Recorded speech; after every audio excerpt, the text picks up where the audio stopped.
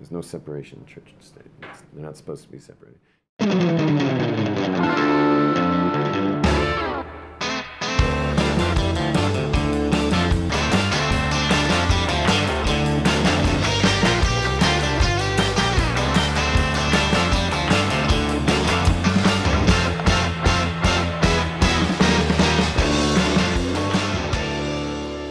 There was actually a better choice than Moses for this job. He was the leader of the Jews at the time, who I think by no coincidence was Moses' brother. But Moses had a brother who was already the leader of Israel. He was the head rabbi of the whole country, whole nation. We didn't have a country yet. And he was leading. He would have been the right guy, except he wouldn't have been able to handle the prophetic experience that Moses was able to handle.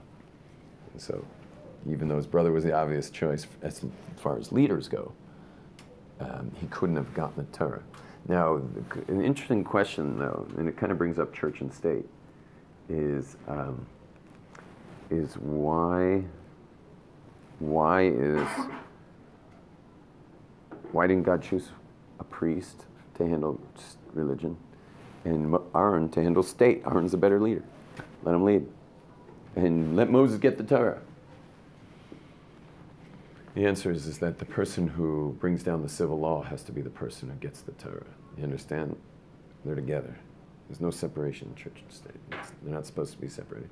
Now, I have no idea how bad world religions would be for state, but probably pretty bad if we've seen most democracies want them separated. But Judaism, God forbid, you never separate church and state. They are one. They're bonded eternally. And if you're wondering why, anyone wondering why they're bonded eternally, is that interesting to anybody? The reason they're bonded eternally is because the only reason you could have a moral voice would be because there's a God. Well, what is state? State is, how do you organize a population of people and keep them from killing each other? The answer is you have to create civil law. Well, civil law then is going to be what's called good, and breaking that civil law is what's called bad. Well, where does good and evil come from? Where does good and bad come from? The answer is, well, if there's no God, there is no such thing as good and evil. And I can understand why they would want a separation from the religions. You know, keep the religions out of it. Let's just create law. And we'll ignore the fact that the only reason you know good and evil is because of God. Because there's a God, and therefore there's got to be something good, and there's got to be something evil. But, you know, like, if you don't believe in that, so then in the end, your society's going to eat itself alive. And then so you have to create civil law. You just keep religion away from it.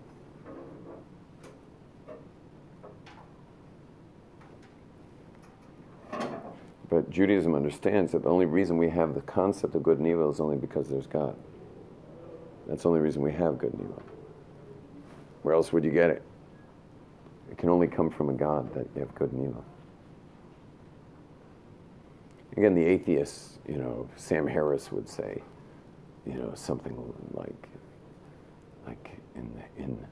after billions of years of people doing things that were against the betterment of society, after billions of years, I don't know how many years is that, hundreds of thousands or a million years or millions of years of human beings doing things that weren't for the betterment, they got somehow, what is it called? It's selected out. It selected itself, and we're just genetically selected to do things that are positive for society. Just like totally cuckoo. Do they use the word cuckoo in the rest of the world? In Israel, cuckoo means crazy. Ponytail. It's a ponytail. All sorts of ponytail. Israel's big on the word cuckoo.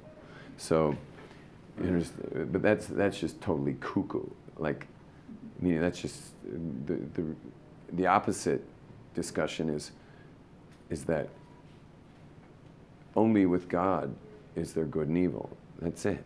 If you have a God, so then we've been created, there must be a purpose. Well, I know I have a moral voice inside my heart. And so it must be that I'm supposed to have this tug of war between good and evil inside of me and choose good. And that's the way we were created. We were created for that. It's not that this is some kind of Darwinian selection that was made over the years.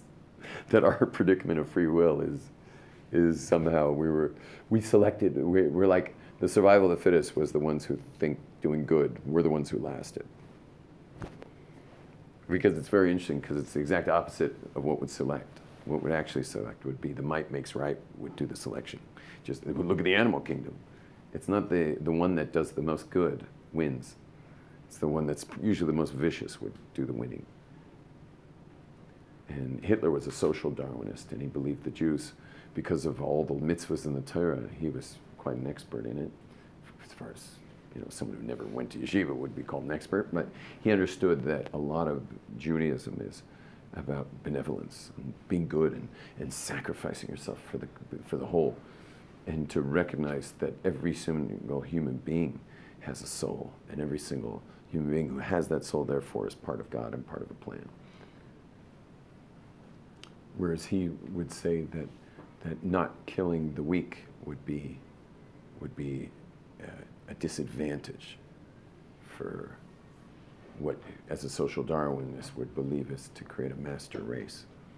And so Judaism says, no, you should be anti-Darwinian and sacrifice yourself, and sacrifice your family. That people are taken care of in the world. And to the betterment of society. Now, maybe Harris would say, yeah, I mean, it's not going to make any sense, but such anti-Darwinian thinking of taking care of others besides your own has over millions of years has somehow kept